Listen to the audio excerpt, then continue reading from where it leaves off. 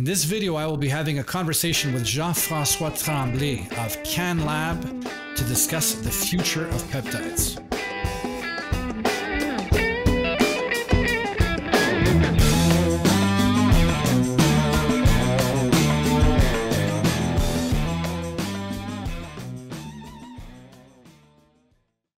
Hey guys, welcome back to the Danny Bossa podcast. I'm joined today with a very good friend of mine, Jean-Francois Tremblay of Canlab. Jean-Francois is one of the world's leading experts in peptides. And how you doing, Jean-Francois? Very good. You? We're very good too.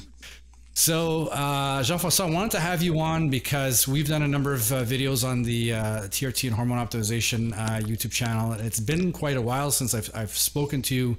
At least on YouTube in regards to this subject. There was a time when I was kind of hearing a bit in the news of maybe FDA, Health Canada cracking down on peptides, and the whole situation was kind of a little bit up in the air. And I know there's been a lot of new discoveries in regards to peptides. So I wanted to kind of get your take. Where are we headed right now in regards to peptides? What do you see the future of peptides being at this point in time?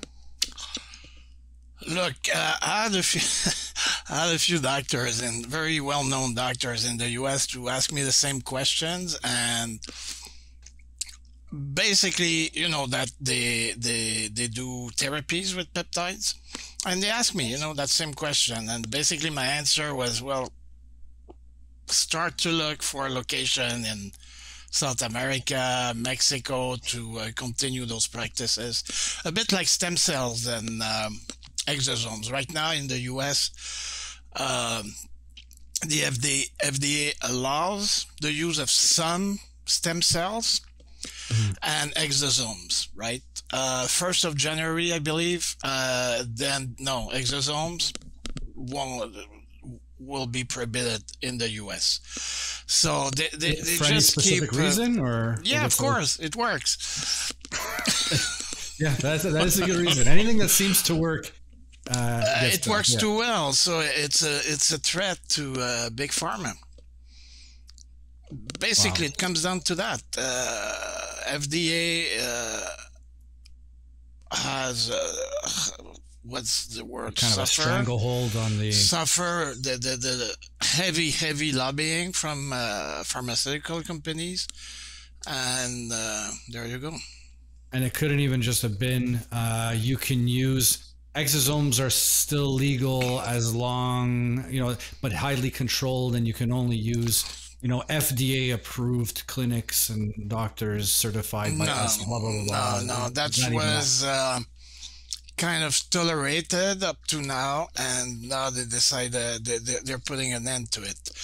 And with peptides, I see that eventually happening. Really? In term of medical practice, doctor, actually they did it during COVID. There is that doctor that did one post on Facebook where he claimed that thymosin alpha-1 cures COVID. A month after, the FDA, and that's one peptide that was sold in pharmacy. It was approved for other conditions and sold in pharmacies in the US, very, very expensive, but nonetheless sold. And the FDA went back on that approval, and they actually went as far in California to say that any doctor using it at this point would lose his license. And they couldn't buy, they prohibited, the compounding pharmacies that would compound it for those doctors, if they would ship it to California, they would lose their compounding pharmacy license. And was it strictly because he said it was a potential cure for COVID, or they just wanted? Yeah, that's what triggered the whole thing. Okay. And that triggered a change of law in terms of the definition of peptides, where they decided that anything over 40 amino acids was falling in the category of biological. They call it, like just like that. HCG. Yeah. And so HCG, thymosin beta 4, So, slowly they're squeezing. They try to find ways around to stop at least the medical applications. Now, there is always, you can buy them online and do your own thing with them. That's going to take longer, but eventually they're going to crack down on that too. They go You mean step by buying them step. as research chemicals? That's right. They're going to crack down on that too eventually. Okay. And the reasoning, like, I understand it's because they work, but what is the reason? Like, when asked, why are you banning this? What is the reason they give? Not enough support, studies. Okay, but I can go smoke 2 packs of cigarettes right now, and they're like, yeah, no, go ahead. Yeah, that's a paradox of our governments. Yeah. So all the stuff that can kill us is illegal, and the stuff that could potentially help us, yeah, you can't have that. Yeah. I see it a lot. Alcohol. The two most harmful drugs, basically, and it's hard to find something unless they're straight up poison that's going to kill you, like arsenic. But they're sold legally, and the government is making money out of them. That's tobacco and alcohol. Yeah. It's crazy. Well, there's tobacco, there's alcohol, there's high sugar drinks, there's processed foods, there's fast foods, there's... You can make a long laundry things. list of all the stuff that shouldn't even be allowed, but we can buy as much of those. It's completely uncontrolled. Buy, purchase, and consume to your heart's content. But if you want some, vitamin C at a higher dose, no, you can't have that. That's toxic. Vitamin D, a higher than 1,000 IU is toxic. Can't have pregnenolone. You can't have DHEA. Now they're cracking down on NAC. NAC, in the US. I don't know. Yeah, I don't know how fast that's gonna happen. But see, that's another thing. It's like an antioxidant. It's dangerous. Can't have that. But go smoke 2 packs of cigarettes. That's fine. Yeah, that's no problem. Yeah. So basically, the future right now, it's not very bright. And I know there are movements of doctors. They try to associate, to raise money, and to do their own lobbying.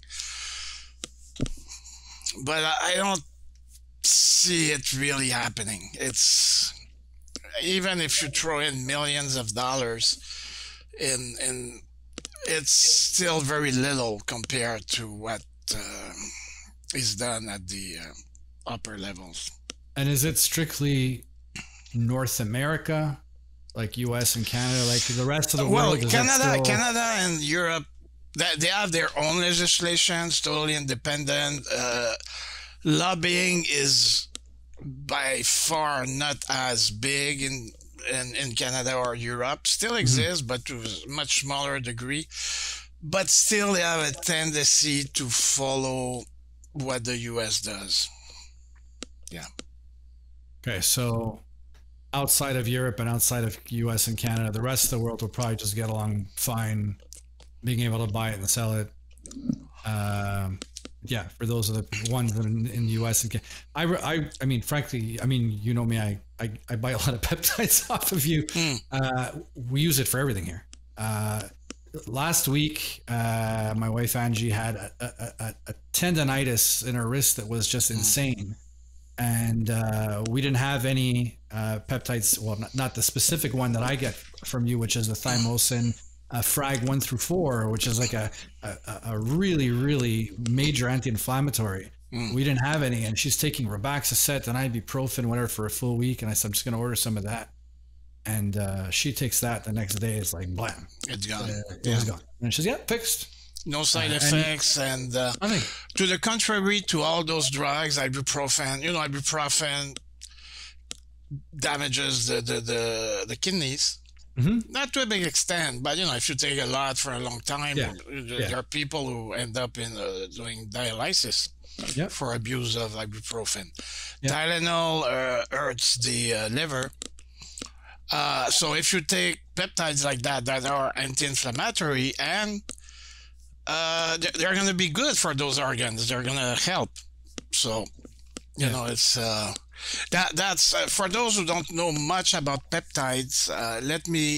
I could explain a couple of things that makes them different than drugs, for example, medications, is that with some exceptions, most peptides don't force their action. Drugs do. The best example is hypertensive drugs. You have hypertension, you take the drug, tension goes down. Mm-hmm. Now, if you don't have hypertension and you take the drug, you don't need to bring it down, but because of the drug, it will go down and you're going to be hypotensive. Right. So that's what I mean by forcing it action. It does it, it's going to make it happen, whatever your condition. Right. Peptides, no, they have anti-inflammatory effects, they have healing effects.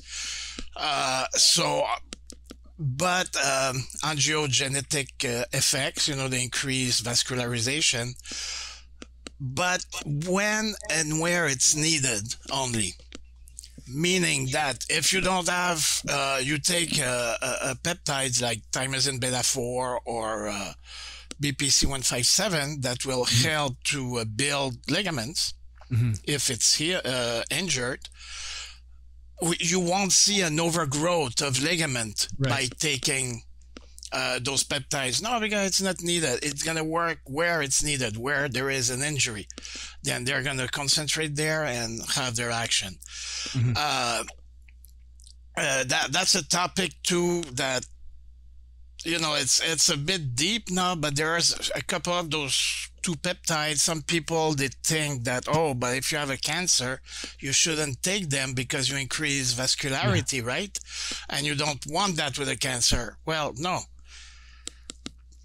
It turns out that, again, the only studies where they see increased vascularization force, like in any tissues, they take, let's say a piece of muscle and they throw it in a petri dish and they kind of keep it semi-alive and it's injured and they throw in the peptide.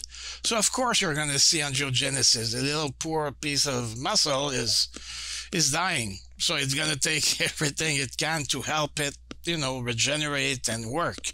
Right. So it's not that it's happening all the time. It's happening in this because it's needed. We don't see hyper vascularization from taking those peptides. Otherwise, that would be the perfect. They would be the perfect compound for athletes. There are compounds that do that. They force their drugs that they force that angiogenesis.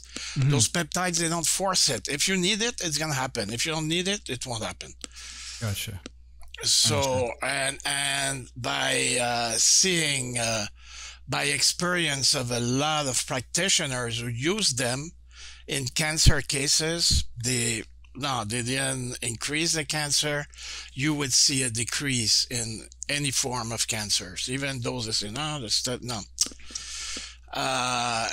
it doesn't promote cancer. Has there been any study on I imagine there hasn't been any specific peptides that work on cancers or work on cell proliferation or whatever else? Yeah. There are peptides that stop cancerous proliferation. There are peptides that kill cancer cells without damaging the sane cells. There are peptides that, like thymosin alpha-1, that increases your immune system, so to say. They work a bit like adaptogen. So if something is too high, it's going to bring it down. If something is too low, it's going to bring it up. So it does that with the immune system, thymosin alpha-1. It's going to bring your immune system where it should be. And then being where it should be, it's able to fight against the cancer. Okay. And it works. Because thymosin alpha-1 has two properties. It actually works like increase the immune system, and the cancerous cells have like kind of a shield around them that makes them invisible to the immune system. Thymosin alpha-1 breaks that shield down, so it makes it visible and procure a sane or efficient immune system to do what it's supposed to do. It's the perfect therapy for cancer. Okay. And it's all natural. It's your own immune system that jumps in. So you use a combination of, one that kills the cancer cells, you use one that your own immune system attacks it. You have pretty sometimes spectacular results. Amazing. It's funny, earlier you were mentioning the abuse of a certain medication like Tylenol. There's people that abuse it. They're constantly taking aches and pains, and they're taking a dozen pills a day until it completely wrecks them, and they go, but we're not taking Tylenol off the market. But then something like testosterone is a controlled substance because they say, well, then people are going to abuse it. It's funny how they pick and choose which things that can be abused, which they're going to leave legal, and which ones they don't. And the funny thing, it's a bit of a political statement, but in the in the abortion campaign, and it's the same people. They go around saying, "Oh, my body, my choice," right? But when it comes to those things, no, it's not your choice anymore. So they apply to some things, but not to other things. Anyway, that's politics, and we shouldn't get into that. But yeah. So at this point, is it just a matter of having labs outside of North America, outside of Europe, having them? Well, sadly, yeah, it makes the whole thing more expensive too. If you want through therapies, you will have to travel to those places to have treatments. And then buying them, even if the lab is in South America somewhere and you're in Canada, just buying them, you won't be able to get them across the border and whatever else. It will be completely cut off from them. You're going to have to stock up. And they, when frozen, they keep for quite some time, right? Very long time. What's a very long time? Because peptides, they do degrade with time, but it's not like milk. You have milk, you leave it on the table. Mm-hmm. It's good, and poof, it's bad. Just like that.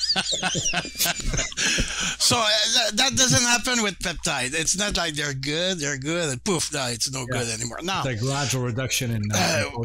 It's very slow. Of course, if it's at room temperature, under the light, the sun, worst, then you're gonna see a degradation, right? But if you keep it in the fridge, it degrades, like we did actually studies on a few to see, and we would see maybe 0.5% degradation over the course of a month.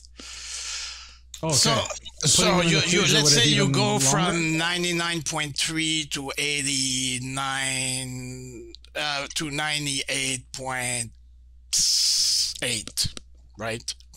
0.5%. Clinically, it won't make a difference. You use it after a month, you're going to get the same effect. It's too small to see, I feel it less. Now, to feel it less, it would have to degrade to maybe 60%, 70%. Then, you would start to, it's weak. But to get to their point, and I'm talking reconstituted peptides in water kept in the fridge. Now, if it's not... you're talking reconstituted. If you keep it in the freezer unreconstituted, in the dry form, and with the vials, they're under vacuum sealed, so there is no air, so they cannot oxidize. You're looking at years and years. It's gonna stay as it is. You won't. Are we talking 5 years? Are we talking 50 years? Are we talking? Well, 50. I don't know. I don't think anybody looked at it this way. But looking at the curves, I would be very confident to use it. And it never happened, but I'm pretty sure. Like educated guess, that after 10 years, it wouldn't have degraded enough to see a clinical difference. They will be fully potent. Okay. And like you said, if you wait 20 years, so just to make an exaggeration, the potency might go down. You just take more of it, and taking 5 mg, a little more, maybe 10% at that point more, Gotcha. And that would cover it big time. Guess who's going to be placing a big order with Canlab? Actually, to any of you guys watching, I got a little agreement set up with Jean-Francois. If ever you want to get peptides and you want to get them through his site, which is canlabsciences.com, it's still canlabsciences.com, right? Still, yeah. Yeah. You can save 10% if you buy anything. You just put a coupon code BOSSA10, so BOSSA10, BOSSA10, put that coupon code at checkout, and you're going to save 10% right off the bat. So, and you recently just changed the site, I think, to put all US dollars. Yeah, no, all our prices are, because, you know, Americans are Americans. So they would see the prices in Canadian and they say, oh, it's expensive. No. Many times we had to explain, no, there is about 25% difference. So you're from Montreal, where I'm from. You're that's proud right. Quebecois. So and you're going to please the Americans and piss off the Canadians. So most of the peptide companies are in the US. They have US prices, and they would think our prices were higher than when most of the time they're a bit less, because we do produce them. You know, we don't have any intermediaries. They're made here. And we're not that greedy. So, you know, I'm not saying they cost the same as those Chinese ones, but the quality it's another planet. But they cost more than what they would cost to get them in China, but there is still, like, to make a reasonable profit. Not those people who get them from China, they make crazy profit because they're cheap over there. Yeah. But you get what you pay for, basically. Okay. So the fact that it's now, I mean, we're probably we're slowly approaching the end of the line potentially in North America. In the rest of the world, are you seeing new clinical applications, new stuff they're doing, new discoveries, new things that we really have not where a lot of yet? Research is starting to emerge in the peptide China. Okay. They're doing a bunch of research. Actually, for example, thymosin alpha-1. They came up, and that's where it came. You know, that doctor, he saw that study where they took two group of people that had COVID, and basically they were in hospitals with respirators. I mean, they were on the verge of dying, basically, like the worst case scenario. So they put a group of thymosin alpha-1 for 10 days, and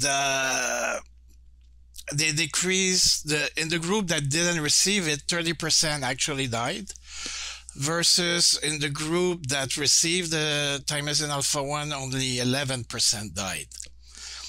So that's a threefold difference in death. And I believe they could have saved many more if they had continued to give it to them. But, you know, when you do a study, you establish the protocol before. Right. They say, we're going to do this and see what happens. So that's what they did. If they had continued to give it to them, probably they would have seen even better outcome. And was it just that this study wasn't recognized in North America, or was it, like, if there's studies for it, why are they still... It's Chinese, it's Russian, it's like, it's not made in the US, North America, it's not good. Gotcha. Yeah. Gotcha. Right. Okay. And what about in regards to, you know, I'd like to, it's maybe kind of a silly question, but if this was not if we weren't necessarily getting to the end of the line, let's just assume Health Canada and FDA just evaporate. They blow up then smoke. At this point, I'm not saying bomb the FDA, guys. I'm just this is that's just what. You wake up one morning and they've just magically vanished. The way I see it right now, at least you would go see a doctor right now, and from what I know, 70% of what they would prescribe would be peptides. At least. And I would say eventually, not right now, because they're just in the process of mapping everything and the microbiome. Mm-hmm. I would say then eventually 90% of prescription would be a combination of peptides and probiotics. Okay. or their byproducts, not their stuff. That's what I'm saying. You know, it's a bit like when they map the genome, human genome. They say, oh, that's it. Now we know what's happening. And they thought they had it about 20 some years ago. And then they realized, oh, it doesn't work like that. Epigenetic came, the expression of genes. They say, okay, you may have the gene for something, but it may be turned on or off depending on external factors, diet, lifestyle, sleep, whatever. Pretty much everybody knows about it now. And then they started to look at that, and it came down to it. So I see that's pretty much what's happening now with the microbiomes. They found like thousands of bacterias. And at the beginning, they say, that's it, you know, now, but no, there are interactions between those bacteria. And you may have a good bacteria, but because of bad surrounding, what you eat, mostly, but it can't go further than that. It could be hormonals, and there are so many factors that affect them. Then they won't have the same byproduct. To make it clear, basically what they poop. That's what has the actual effect. It's not the bacteria itself, but it's poop inside your poop tube. So depending what you feed those bacteria, they will have different poop. So now they're starting to look into, okay, so what about, let's look at the poop, because that's the actual end product. So eventually we may not look into probiotic therapies, but like butyric acid is one of the byproducts, to give you an example. Are they able to take a stool sample and analyze the microbiome in the stool sample and determine what ratios of different types of bacteria? Well, they're into that, but it's amazingly complex. But you know, with computers and all that, you know, they'll figure it out. But it's gonna take. I see, because everything happens so fast now. Maybe a couple of years, 2 to 5 years, and they will have it down pretty clear. Should everyone simply be taking probiotics no matter what? Yeah, it doesn't hurt, but it's like anything else. You can take peptides, you can take probiotics. If your diet is shit and you don't exercise, you know, they're basic. Your sleep hygiene is, you know, you sleep like 5 hours a night, and you know, you get drunk every weekends, and you don't train, and you go to McDonald's 3 times a week, and you understand that affects your epigenetic, but it affects your bacteria too. So it affects when they poop. Along the lines of a typical healthy guy. Someone, let's say just someone like myself, I take care of myself, I eat well, exercise, and all this kind of stuff. Should I just be taking probiotics by default, or could it potentially throw off the balance of the microbiome I have? Yes, no. In those cases, the better suggestion is, you take them, but many times it's to repopulate or to get a population of those bacteria that you you don't know if you have them or not, but just to be sure. So you take them for a month. Once they're repopulated and your whole lifestyle permits them to survive and live and be happy, then you're good. They're going to reproduce and they're going to stay there. Gotcha. So, but let's say you have a bad cold, you get diarrhea, so you kind of empty yourself. You may lose some of the good ones or a lot of them. So, you know, maybe a short course, 3-4 weeks of the main known probiotics could be useful, or they say, or antibiotics. They have a tendency to kill those bacteria too. So, you know, to repopulate. Gotcha. But not all year round. I don't see the necessity of it. So it's just it would have gotten to the point, like you were saying, that most stuff would just be done by peptides, which is why the pharmaceutical companies there are good drugs around too. You know, that's why I studied.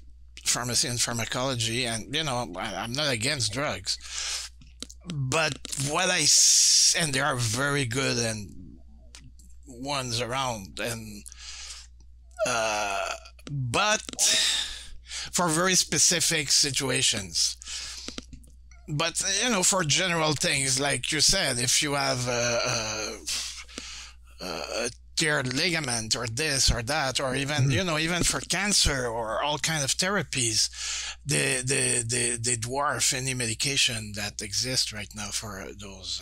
Now, what's funny is if you do tear a ligament and you go to the hospital, I tore a ligament, they'll say, okay, well, take some ibuprofen for the swelling and the discomfort and pain, and you're gonna have to wait for it to heal. There's anything they're gonna prescribe to say take this and it's gonna cut your healing time in half. No, they have nothing. No.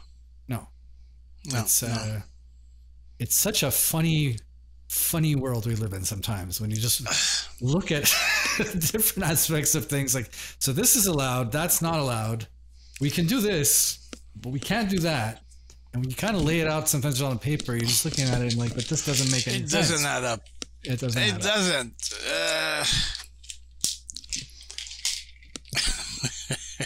It's like talking, and it all comes down to politicians, basically. Again, and that's what they say. Now, soon there are going to be elections in Canada, in the US, eventually, and you're going to have those same people that made a lot of people lose their jobs, and now they're gonna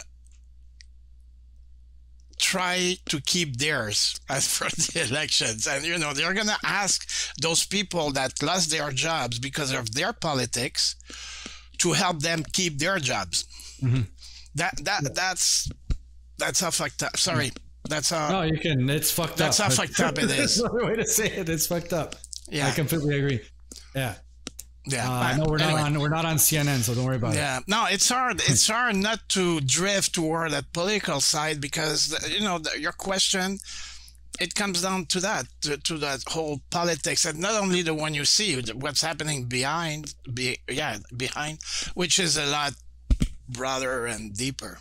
And yeah. Follow the money. Always follow the money. Gotta get involved in Look what they did with oxycodone. That's the funniest story. Well, not funny. It's for, I don't know, 20, 25 years they were prescribing oxycodone. A whole generation of addicts, right, on oxycodone. And one day they say, no, they have to stop. Bang. And people who had been 20 years, and it was helping them, really. They're not not all drug addicts. It did help a lot of people. They decide to cut it off. And then a pharmaceutical company comes up with some drugs that helps you to get off oxycodone. You know what company that is? What? It's the same company that makes the oxycodone. I swear. And I assume that the cost was more expensive than the actual oxycodone? Yeah, because in the US, 25% of any market in the world, on the planet, is in the US. So that's why all those things happen there mostly. Because you have the US market, you have 25% of the world market. So they concentrate there primarily. So basically, follow the money. So they say, okay, we cannot make money with this, now we'll make with that, and everybody's happy. Mm. And if you heal somebody, then you lose. A healed customer is a lost customer. They want somebody that will be dependent on your medication for the rest of their lives. Yeah. One of the expressions I use constantly is a sick population is a profitable one. Of course. And I tell that to some people, and they're like, no, it's not. It doesn't work that way. And I just kind of... Oh, no, it does big time. I can make you a list of 100 items of evidence to back myself up. And it's profitable for some people, but it's not profitable for the society. Right. Healthy population is profitable because they can work, they don't use up the medical system, expensive, the whole thing. They can produce. They don't care about that. They can innovate. They can create. They can... Yep. Yeah. Crazy. What are you going to do? Crazy. Okay, so let's come back to peptides. Peptides again. because you were asking me earlier what if there are new developments. There are a few.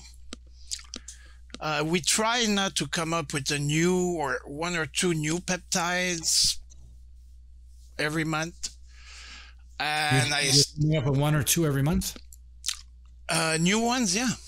Oh, wow. Like, for example, I was talking about thymosin alpha 1, and now we're making... Sorry, when you're saying you, my company. Come up, your company? Oh, I do the research. Okay. And then, that peptide looks really interesting. I look into it, and if it's that interesting, then we make it. That's why there are peptides. We go on our website, you'll see peptides that nobody else sell. You know why? Because they don't make them in China, so they cannot get them. Gotcha. So we're the only one basically on the planet where you can get them from.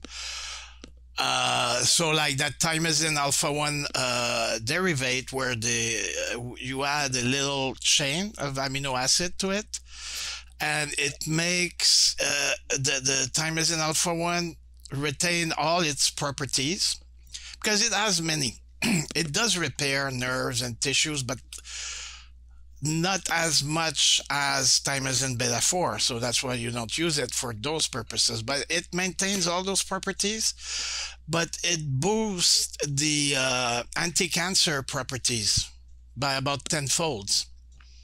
So if you use it for cancer, then that's the one you should use, not the normal thymosin alpha 1.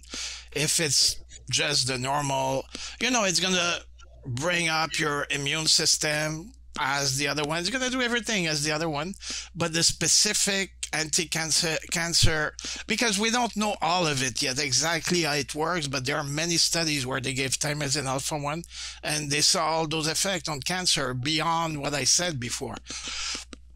So those effects, even though we're not sure exactly, or we have just pieces of it, are boosted big time, tenfold. So that's a new one we came up with. Last month, I think. 2 new ones. They don't even have names. It's EW something. They're 3 amino acid peptides. They're both really good for hypertension, actually. And that's something about peptides. So it's the smallest peptides, and I'm talking 2, 3, 4 amino acids, very small, seems to have the most profound effects in the body. So when you're saying small peptides, you're meaning it's not quite a... It's a very short... Let's say taking like a frag of the thymosin. For example. The theory behind that, and it's proven with some, but now we're starting to assume it kind of works for all those very small peptides. Probably many of your listeners will have heard about epitalon, right? Which is a very small peptide, 4 amino acids, It was discovered over 40 years ago in Russia, a bunch of human studies. And over the years, they realized that it works. The way it works, it because it's so small, it's able to introduce itself within the nucleus of the cell, and it attaches to the DNA chain at a very specific spot. And it makes the DNA chain dilate a little, so to say, in that area, which somehow increases the expression of the genes that are in that area. Okay. And that's the expression of those genes, positive expression of those genes, that brings about the effect of those peptides. So with the epitalon, it's a lengthening of the telomeres, for example. But, there are studies where they looked at a dozen of markers like melatonin levels, strength, bone retention, and basically all the markers they looked at, and that was done in an older population between 60 and 80. All those markers were back to youthful level. And this is a course of how long of a period of time? Well, it turns out it's at the time. Okay, Like, I mean, the therapy, it's safe. They would take the peptide over 30 days, over... they would do 10 days courses twice a year for 3 years. And then after, they stopped after 3 years. 10 days? 10 days, 10 days in a row. Yeah. Twice a year. 10 days in a row, twice a year. Got it. Okay. Yeah. For 3 years. So they did 6 courses of the peptide. Then they looked after 10 years, 7 years more, what happened. And that's where they saw those results. Even 7 years after they stopped using it, they saw those youthful levels. Mortality in that group of 60 to 80 was decreased by 67%. And was this at some like ridiculously high dose that typical people won't take? No, ridiculously small amounts. Such as, do you recall the amount just at a... Okay, if it, they were using the extract, which is, I always confuse them now, epitalon. But if you were to use the actual peptide, epitalamine, it would be 0.1 milligram per day for 10 days.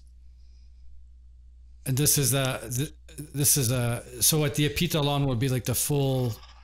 The extract from the pineal gland. So in which they were using 10 milligrams. And there has been a confusion for years where people would use 10 milligrams of the peptides. Because for many, and me included, I got, lost in that. We thought that epitalamine and epitalon were the same.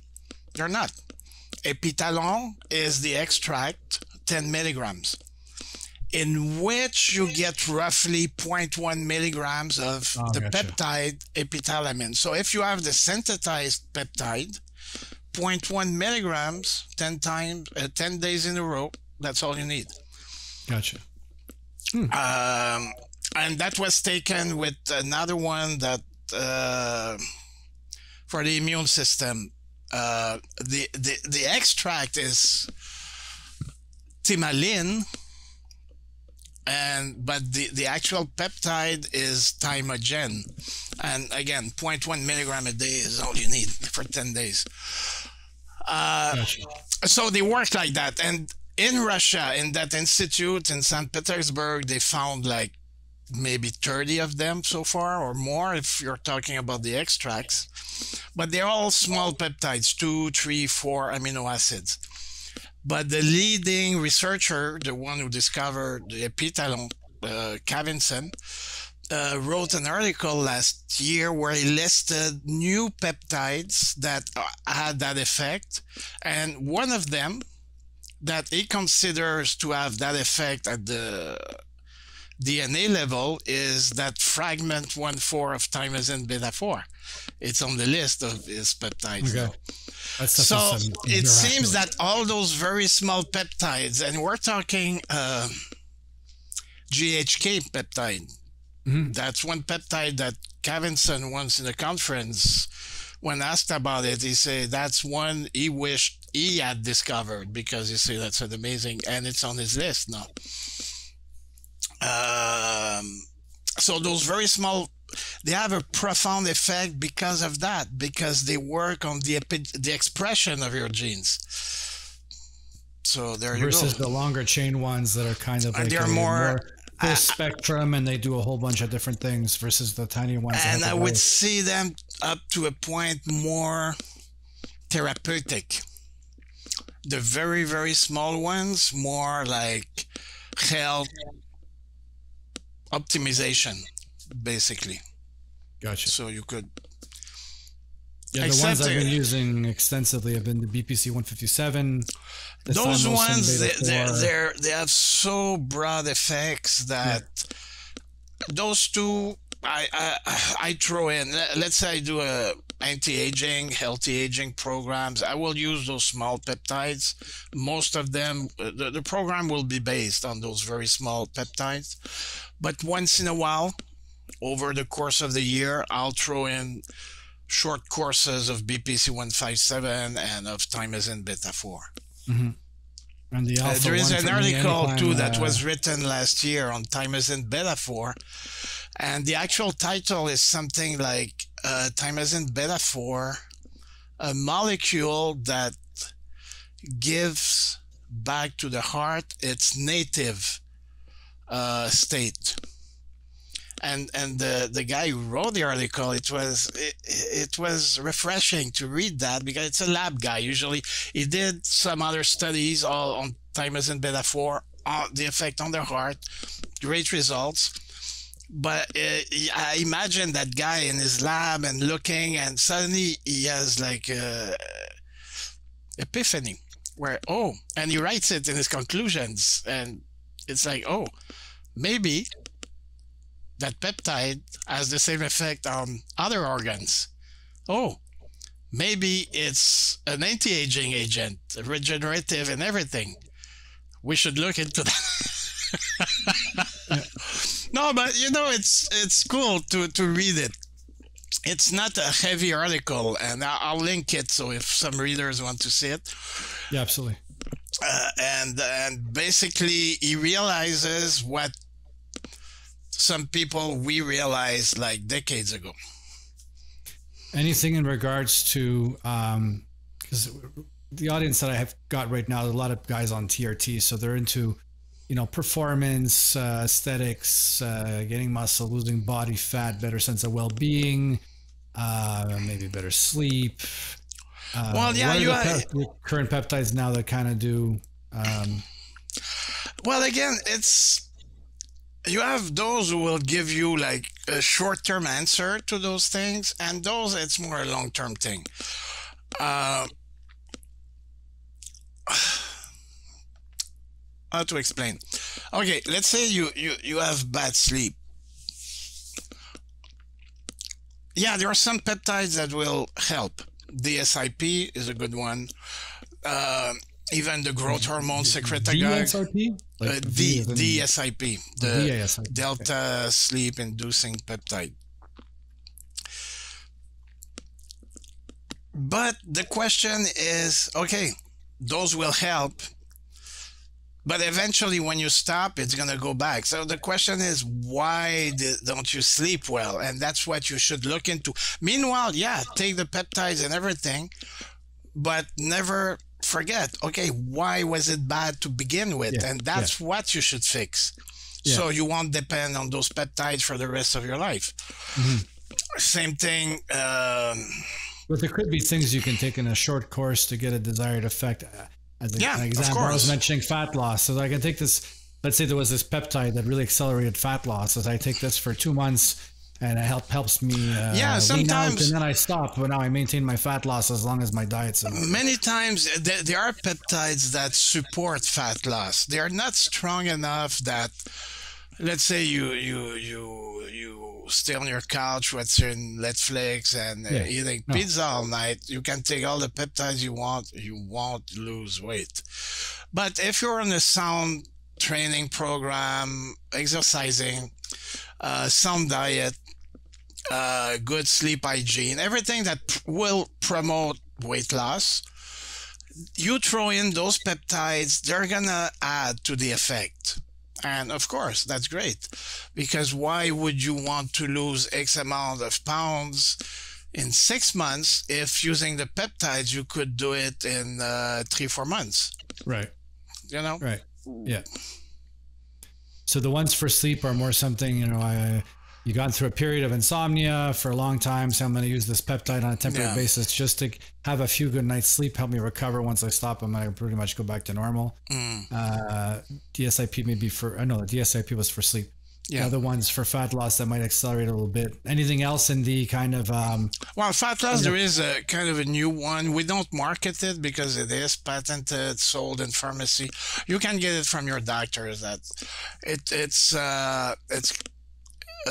It was first sold for diabetes type 2. It works amazingly good. But then they realized that, everybody's losing weight when they're on it. So now it was approved in the US, I don't know when. In Canada, it was approved in November last year for weight loss. and it works amazingly good. Basically, it cuts your appetite. You don't feel hungry. Okay, so it's not having any effect on blood sugar or something like metformin. Oh yeah, no. It stabilizes your blood sugar. Again, it's a peptide. It doesn't force the effect. Okay. It's a derivative of, actually, that's a funny thing because everybody is like, oh, insulin. Well, insulin is not that bad. You know, we have it for a reason. Yeah, but it's if you're gonna start manipulating your insulin, it's actually the most anabolic hormone we have in the body. You know, it shuffles sugar in the cells, it shuffles amino acids too. Mm-hmm. So anyway, that's another theme. So it's a glucagon. It's called GLP, glucagon-like peptide. And then one and derivatives of it. That's why it's patented, because it's a derivative of that. But basically, it does, first, it will increase amazingly insulin sensitivity. It slows down your digestive tract, so you feel full all the time. That's why you're not hungry. And I've used it over the course of 3 months, and it was actually pathetic. I lost, like, without doing anything, I lost over 20 pounds. You call that pathetic? Well, because during that period of time, I went to California, I went to Europe. We were in very nice restaurants, and I was not hungry. So let's say I would have a steak, I would have 3 bites, and that was it. And it was really good. I just couldn't eat it. I was full. It's crazy like that. At the beginning, I would forget to eat. It would be easy to fast on that for 3 days, and you don't even realize. It's crazy. A funny thing, I stopped, and it took about over 2 months for the effects to go away. Because after 3 months, it kind of go down. So you stop for a couple of months, and I'm about to start again.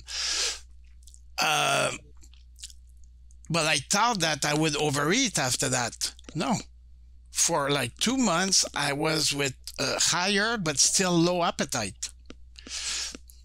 And I wasn't doing nothing because for some injury in my neck, I couldn't train. I started to train again. Mm-hmm. My diet, I wasn't, beside the intermittent fasting, I was not doing anything special. And systematically, I was losing 1-2 pounds a week. No problem. And some... Daniel Stickler, prominent doctor in Texas, he works a lot with peptides. He used to be a weight loss doctor. He would do bariatric surgery, you know. And after, I think, at the beginning of the 2000 something, he said, nah, fuck it. It doesn't work. I give up. You know, they lose weight. Then 6 months after, they gained it back. It's not right. It's pointless. Right. And he went into more alternative medicines and all that, and eventually peptides. But last year he declared, he said, that's a game changer. No, he said, that peptide, this is it. You want to lose weight? That's the one. Ozempic. I'm doing publicity. I bought shares in the company. No, I didn't. But Ozempic, it's called semaglutide. Very, very good to lose weight. It's crazy. Any peptides? And the nice part about it, it's 1 injection per week. You don't need to do it every day. Oh, wow. Once a week. Wow. Okay. Everything's good with this one. Okay. Plus, it's good for the brain. They found out. I think they started some studies on Alzheimer with Ozempic. On the cognition, just on cognition? Yeah, if you remember a few years ago, they were calling Alzheimer diabetes type 3 because they found that Alzheimer people had insulin resistance in the brain. Okay. That could be, and it makes sense, could be a cause for at least some cases of Alzheimer's. So now they're looking into that compound because they found anecdotically, they say, oh, fuck, people with Alzheimer improve. So now let's make a study on that. Any peptides in having to do with, I mean, the other one is losing body fat, so it's a typical. You can look at it as for body composition. But just sorry to cut you off like that, but that's sad and funny at the same time. There is that a guy I work with, a friend of his, like morbid obesity. But that's the kind of guy who plays video games all day, like 450 pounds, and eats like shit. And that's just to show you that you have to put a bit of yourself. Being on Ozempic, he was able to gain 40 pounds. Because he was taking that weight loss peptide. Yeah. He was able to gain 40 pounds. But see, because some cases, it's not physiological, the problem, it's psychological. So he would force feed himself. Ah, I see. Okay. Even if he wasn't hungry. And you still have to put a bit of yourself, depending what are the causes, but some people, it's really psychological, that relation they have with food. Right. So anyway, sorry. No, it's okay. The question I was asking is just in regards to things like body composition, because I know that the viewers are all interested in that type of thing. What are the current best ones that have that type of effect? The growth hormone secretagogues. So and you'll see the same thing with growth hormone. It's funny because athletes at the beginning, they, back in the 90s, it was growth hormone, and then they realized that, it's not that good, because most of the studies done with growth hormone, they're done on older people, right? So they lost a lot of muscles through their life. At 25, you start to lose muscle mass if you don't train. It's a slow decay. So you take somebody who's 60 who lost 30% of his muscle mass, let's say, because of a decrease in testosterone and growth hormone. Basically, it follows up the same curve.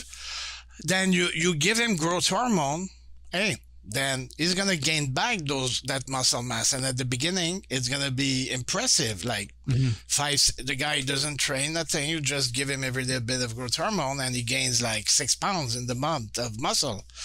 So athletes, okay, so I'll take growth hormone to get 6 pounds. No, it doesn't work that way.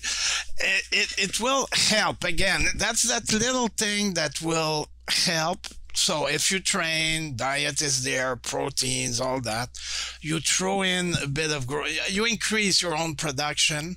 If you're over 40, that's great. It's going to make a big difference. If you're younger, you're going to see a difference on composition, not so much on muscle gain. If you gain muscle while you take growth hormone secretagogue, that's mostly because of your training, not because of that. Yeah.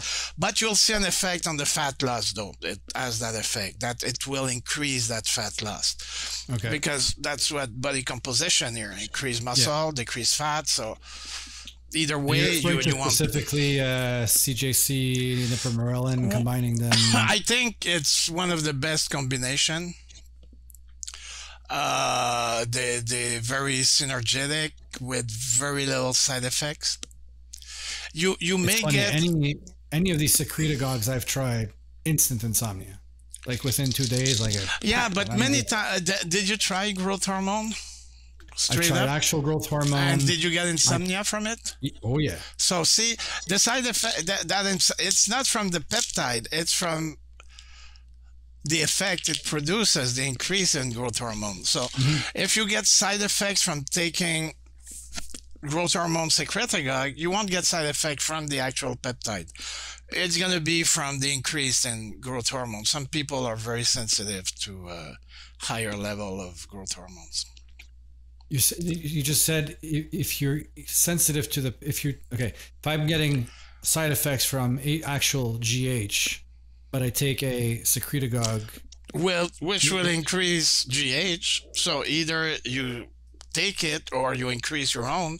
At the end of the day, you have more, and you're sensitive. I would still get the side effects. Eh? In my case, I would still have the side effect. Yeah, there you go.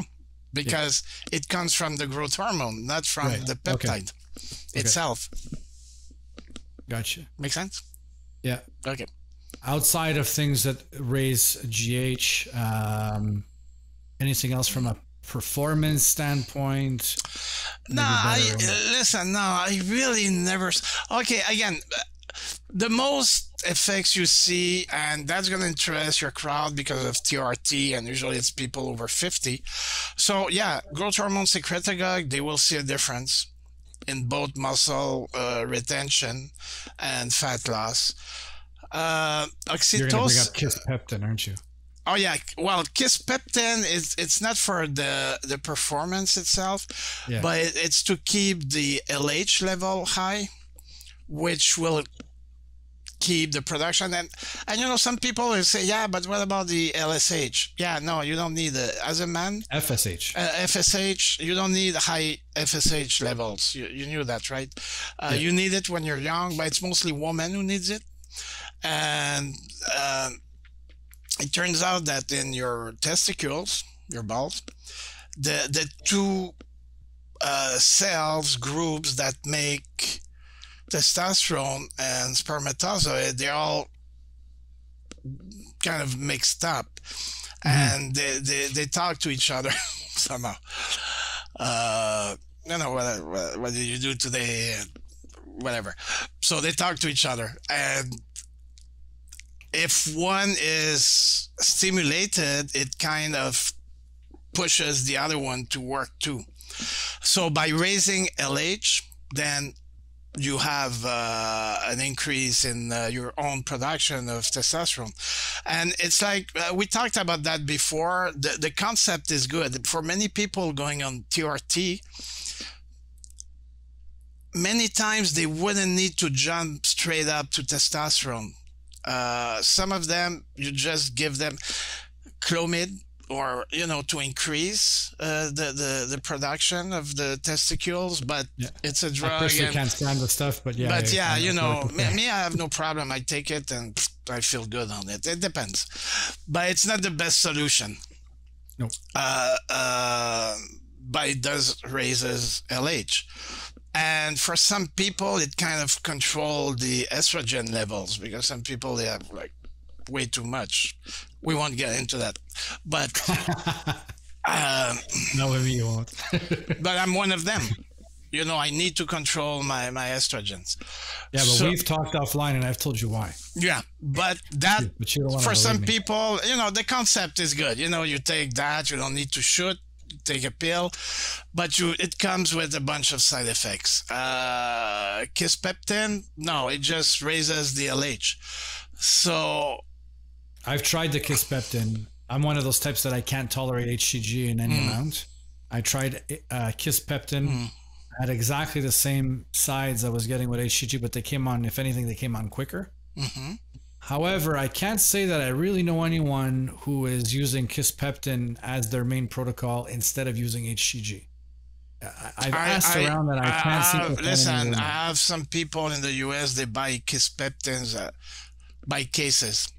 We don't sell by cases, but as an expression, they swear by it. Okay. More so because now they cannot get a HCG in the US, so that they say, no, that's good, really good. Again, it's not okay, and that's the thing. And for you too, when we talk in a podcast like that, if you give, I wouldn't say advice, because that's not what we do. It's only for educational purposes. Yeah. But everything we say would apply to maybe 70% of people. Now you have that bell curve. There is always at the extreme, because I'm sure that happened to you. You know, you say, okay, that's good for this, but there's always somebody. Yeah, but I know somebody, it doesn't work. Yeah, I know. It's not, but you know, so for the listeners, you know, there are always exceptions, and it's not even the best of drugs. It's not good. Hey, some people, they take, they call it a paradoxical effect. They take Valium and it wakes them up. We don't know why. It just happened. Hey. Yeah. So no, I'm one of the biggest outliers for stuff. Everything I take, I get sides. HCG gives me insomnia. And too for the listeners, HCG gives me HGH gives me insomnia. Vitamins give me ED. I'm all over the place with stuff. It's unreal. And for the listener, I'm not autistic, and I look all over because my camera is down. Danny is there. I don't know where to look. So. I told you at the beginning, just look in your camera. Yeah, but it's funny because it's my laptop and that's a big screen, so I'm looking at a black screen. If I look straight up in the camera, I don't know. It's weird. We'll do better next time. That's it. Do you have anything else you wanted to bring up here? No, I think it's a good first podcast introduction. I encourage your listeners, you know, that's going to be somewhere, you know, if they have questions and all that, and just to write them down. And those questions could become the subjects of our next podcast. Oh, you're saying leave some comments below. Yeah. You know, so, you know. So guys, you heard JF. If you got any questions regardless, really specific questions wanted to find out about, couldn't find it online, leave it in the comment section below. Well, you know, for obvious reason, we cannot give protocols or stuff like that. That would become a prescription, and I'm not a medical doctor. I don't want to go to jail. Yeah. So that's it. Sometimes I'll ask him, you know, at what dose? And he's like, I don't really want to tell you. Come on, just give me the dose. No, I can't tell you what I've seen. If it was in a study, I can tell you, okay, in that study they use that much, or I know of people that have used that dosage for that condition and got good results. I'm just informing you, but I cannot tell you that's the dosage, take this, that, and I'm not doing that. I can't. I just can't. For Health Canada, that's for Health Canada people listening right now. Yeah. That's my disclaimer. Jeff, thank you very much. Pleasure as always. Guys, again, Jean-Francois Tremblay from Canlab. And it's funny that we're doing a podcast like this, and because he lives like not all that far from my house. Yeah, we should get together again soon for a dinner or lunch. Yeah, we haven't in a while. It's true. Yeah. Canlabsciences.com for anyone interested in purchasing peptides. I'm going to leave the link below. And again, if you want to just save 10% at checkout, you just put in Bossa 10, BOSSA10, and you'll save 10% on your checkout. Thank you very much. Hey, seriously.